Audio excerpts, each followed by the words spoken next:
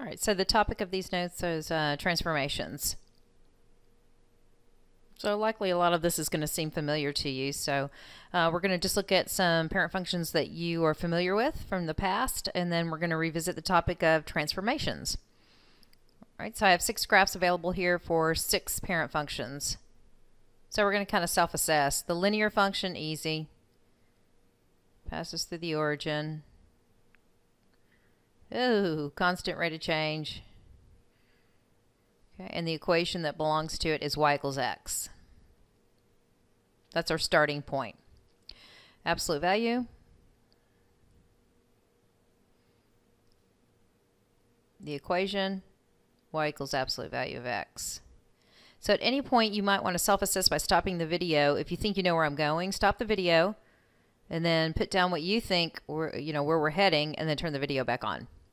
Square root starts at the origin and heads off in this direction, slowly increasing.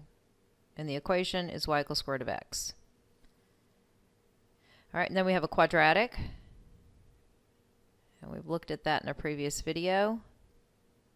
I'm sure you're going to do a much better job than I am. It's just not too easy writing with this pen. Y equals x squared. All right, this is the cubic function down here. We've looked at that as well. Y equals x cubed. And the reciprocal graph. We have a branch in quadrant 1 and a branch in quadrant 4. Or, pardon me, quadrant 3. And the equation is y equals 1 over x. All right, so we're going to do some transformations, and these are the 6 parent functions that we're going to be working with. All right, we need to get some language down about transformations, so we're going to do that in the next part. Okay, you can see right down here where it says transformations. Okay, what's a rigid and a non-rigid transformation? Well, a rigid transformation, change to the parent function, maintains the basic shape, the original shape of the graph. So if you think about just the different things that you can do that wouldn't distort the graph, that would maintain the shape, okay, that would be your shifts. So on this blank, write down horizontal shift. So you can slide the graph left and right. Likewise, any vertical shifts would be a rigid transformation. And can you think of one more transformation that would maintain the original shape? Yep, reflections.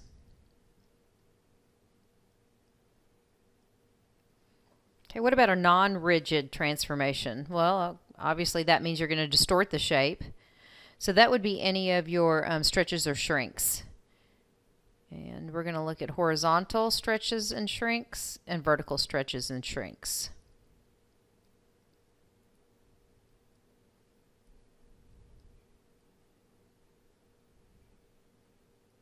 So making it wider or more narrow. You might want to call that compression. If you shrink it. All right, and then we're going to look at vertical.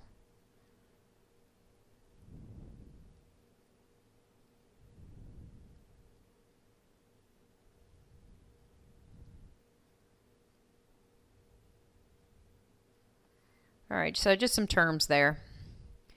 All right, so let's look at some vertical and horizontal shifts, some rigid transformations. Okay, what does that look like in the equation format? I mean, I can see graphically that a shift left, right, that would be a horizontal shift. The shift up, down would be a vertical shift. But what does it look like in the equation? Okay, so let's say that we started with some function h.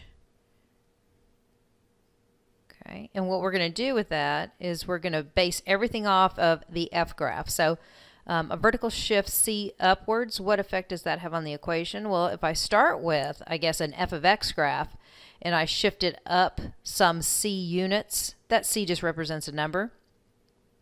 That would be the way the equation would look if you had a vertical shift c units upward. Well, for c units downward, my new function h of x would be the parent function f of x, okay, minus some value c. The horizontal shifts is where it gets kind of weird.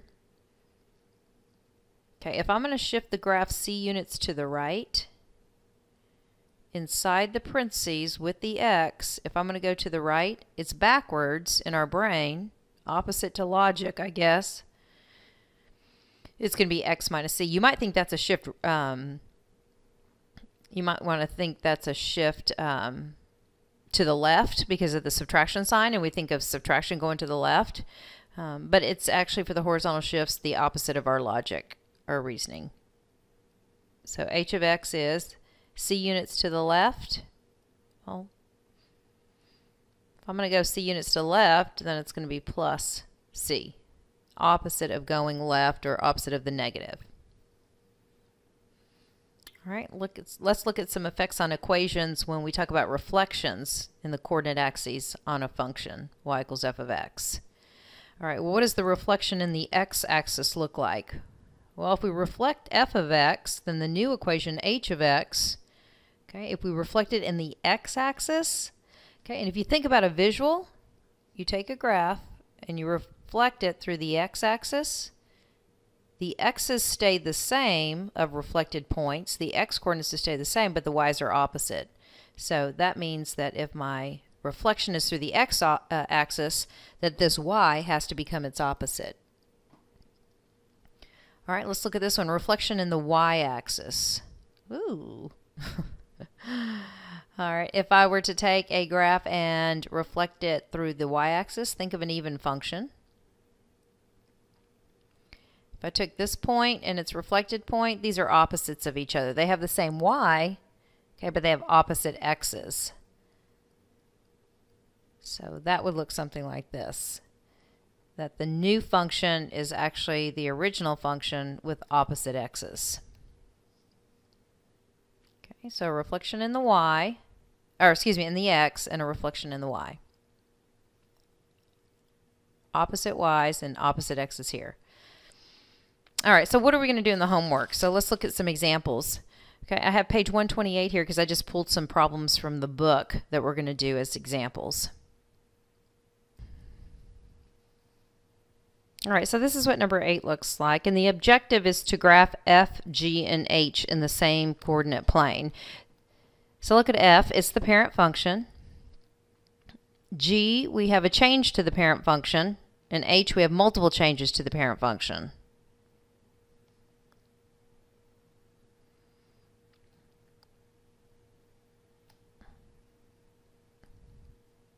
Let's see if I can color code this. We're going to let the parent function be in red.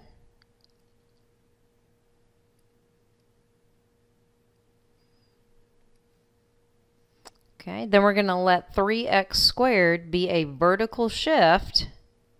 It's a vertical shift when the 3 is on the outside here. So we're kind of jumping ahead. So we have a vertical, excuse me, did I say vertical shift? It's a vertical stretch. Hopefully I did say that. Okay, so what does it mean when you take the parent function and you stretch it? Well, it means that the y-coordinates are all 3 times bigger than what they originally were. So if I'm standing here at this point, and I want to take just the y, keep the x, but take the y, whatever coordinate that is, like 2, and multiply it by 3, that goes way up here. So a stretch is like taking the two ends of this graph, your two hands or whatever, and you're stretching it, pulling it straight up. So this is just a rough sketch. We don't have to put points on here. Okay, but it would look like this. It would be vertically stretched. Okay, and it looks like we can put this last function here in a different color. All right, what are we doing to the parent function? Well, it looks like we have 2 rigid transformations. Okay, thinking about the previous notes, we're going to shift the parent function left 2. I know the positive kind of, you see that as the right, but we're going to shift it left 2.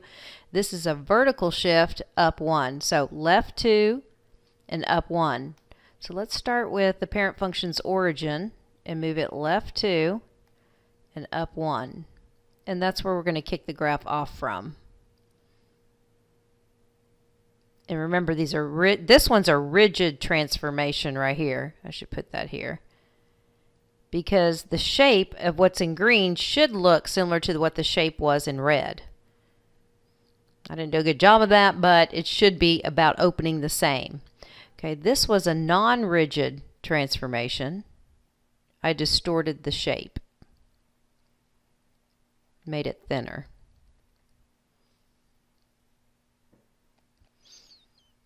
If you're not able to color code, then you might want to come in here and label each of your graphs as well. Give them a name so we can keep it straight. So this would be f of x here. Oops, that's supposed to be red. Okay, and the name in blue would be g of x. You're just doing it all in one color. And what's in green would be my h of x. Okay, so if you're unable to color code them, it's probably best to go ahead and label them with their names.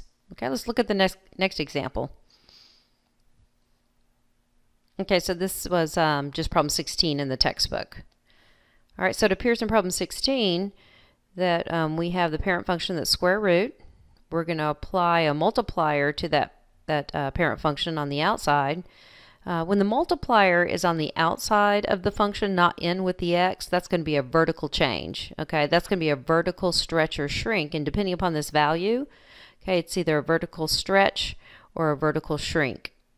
And because this value is less than 1, we call it a vertical shrink. So at this point, I'm going to come back and I want to make a comparison to g of x in problem 8. Okay, so I think what would be best is for us to come back here and denote this as a vertical stretch.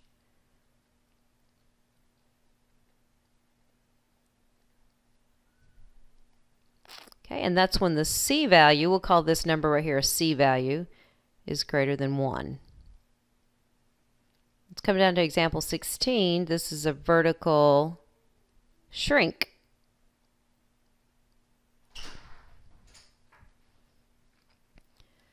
So a vertical shrink occurs when your c value, which is your constant that you're multiplying here, is between 0 and 1. Kind of jumping the gun because in the next video you're going to get the exact definition of these vertical stretches or shrink. I knew that you could handle it because you've done this in the past.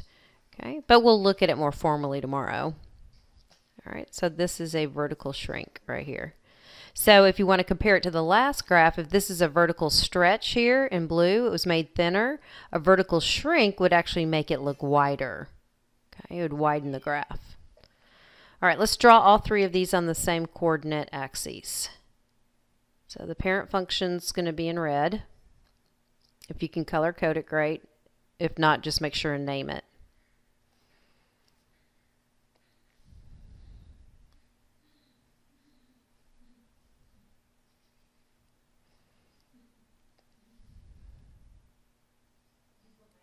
Oh, let me take that right away. Okay, that didn't happen. Parent function is square root.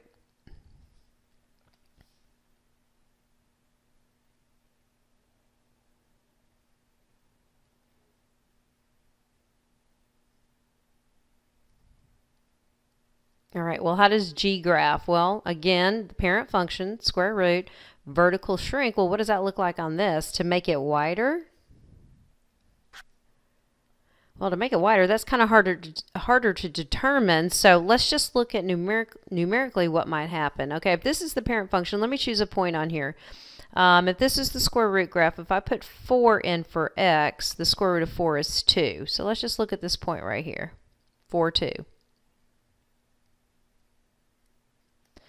Okay, where do I put the vertical shrink? Do I put it above or do I put it below? So that's the question. Well, let's come over here. If I plug in 4 for x, but take half of it, well, if I take half of the answer, the square root of 4 is 2. If I take half of the 2, I'm going to get a 1.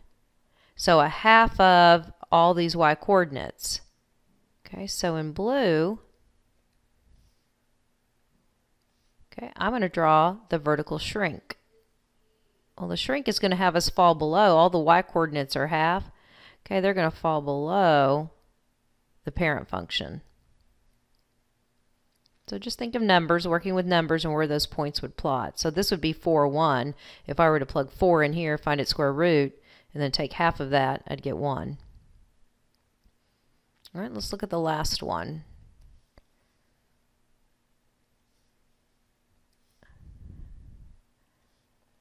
All right, so it looks like we have a reflection. So that's a rigid transformation.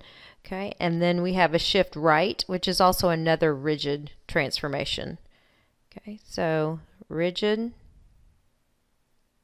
Okay, whereas the previous transformation up here in blue, remember that distorted the shape of the parent function? So that was what we called non-rigid.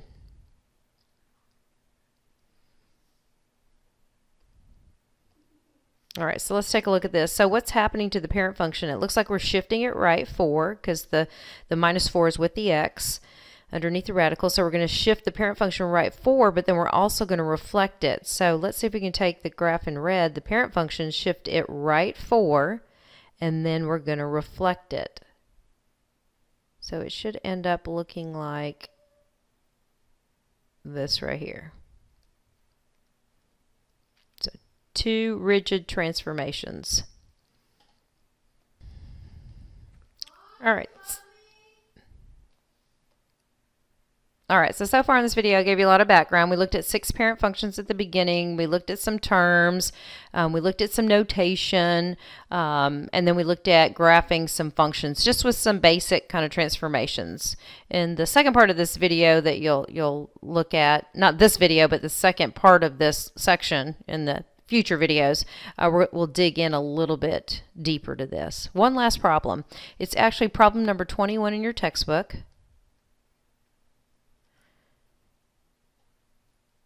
You're asked to describe the error in the graph that you see.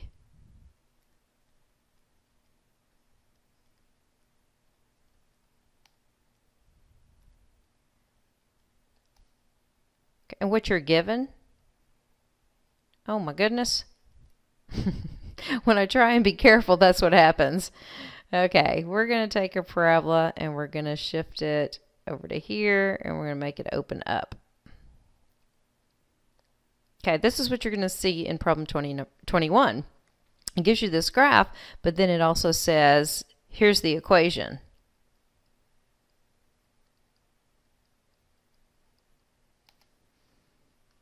All right, so let's describe the error.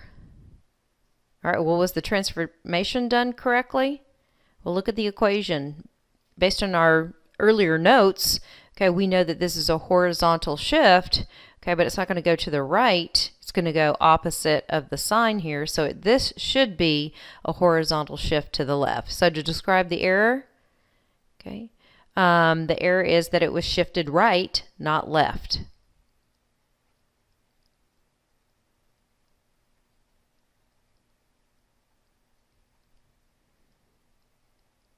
All right, so hopefully this was a review for transformations that you had done a while back.